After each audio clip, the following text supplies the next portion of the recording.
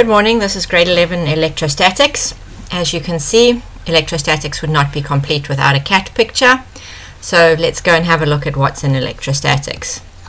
The first thing I have to tell you is this topic and Newton's laws of motion. Yes, I teach you in grade 11, but it's actually in your matric exam.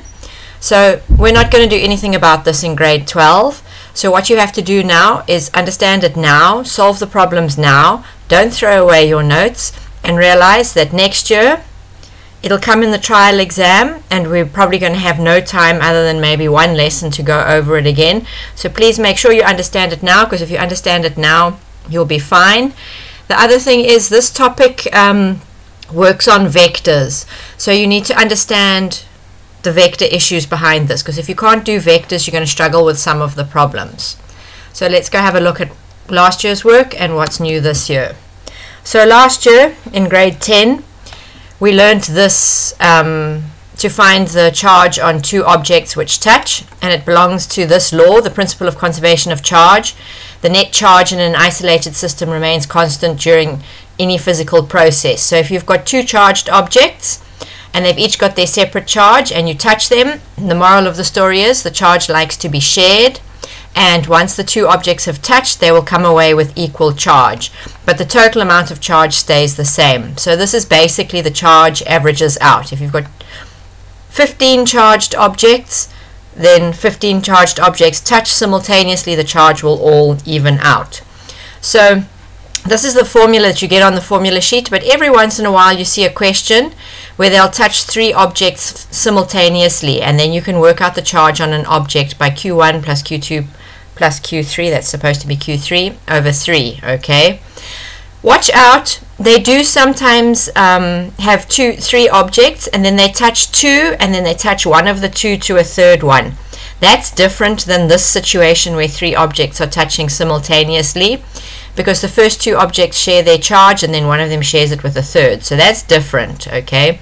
So watch out for those two situations, but this is fairly, it doesn't come up often, but this is the most likely aspect of it.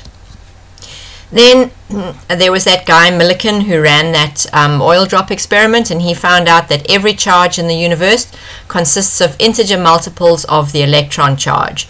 So the charge on an electron is negative.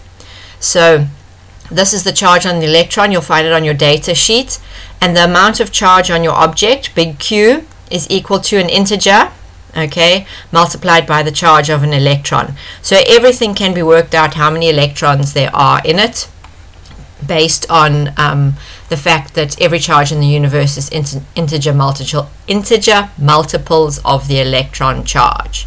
Remember, charge is measured in coulombs. So here are the values here, okay? Charge on an electron, minus 1,6 times 10 to the 19 coulombs. This looks like the grade 10 data sheet, because the grade 11 data sheet has got another constant on it.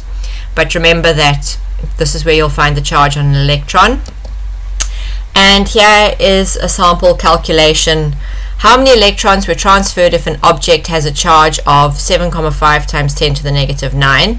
That's your big Q.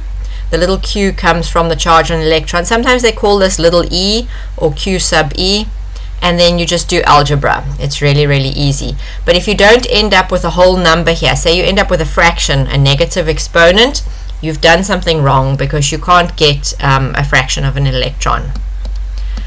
So let's go have a look at what's in grade 11, and I can finally say to you, you know my favorite thing, like charges repel, okay?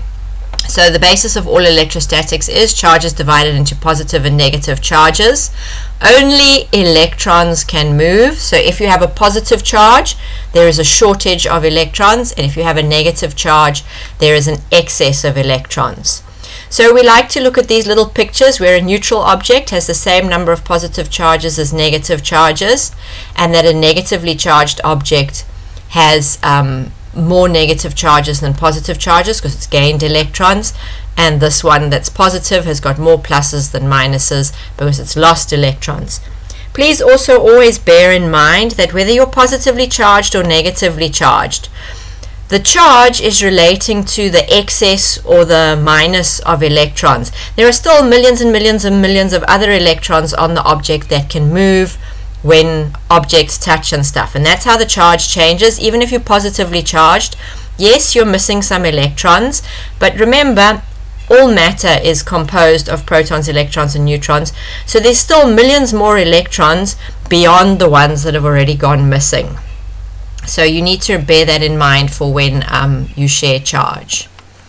So there are three main ways of charging objects: friction, contact, and induction. So here's my little dude walking on the carpet, and he's leaving behind electrons on the carpet, and then he becomes positively charged, and as he touches the door, which was neutral, the electrons flow off the door into his hand, and zzzt, he gets a shock. Okay, so here is charging by contact. This object is charged, a Van de Graaff generator, and then if you touch the object, you and the object share your electrons until all the strands of your hair have the same charge, like charges repel, and you end up with this lovely vision of contact charging. And electrostatic induction is when you bring a charged object near an object that is neutral, or it can even be charged, and all the electrons are either repelled or attracted to the object without it even touching. So this portion of the object gets one charge and the other portion gets another charge. So this is charging by induction. Only the electrons will move, so either if this is positively charged, the electrons are attracted this side. If this is negatively charged, the electrons will be chased away to the other side. But this object is neutral still until you touch it to something else. So these charges exert a force, which we measure in newtons, okay, and they're called electrostatic charges, sometimes Coulomb charges. Opposite charges attract, like charges repel, and if you are neutral, there is no attraction or repulsion. And this dude Coulomb, who lived from 1736 to 1806, that's who we name the unit of charge from. So the unit of charge is the Coulomb, which is a big C, and we use Q, big Q, or little q, which is the electron charge, but usually we use Q for charge. And this charge symbol goes into electricity. It's in electricity and in electrostatics, because it's just, this Coulomb is kind of like the mole.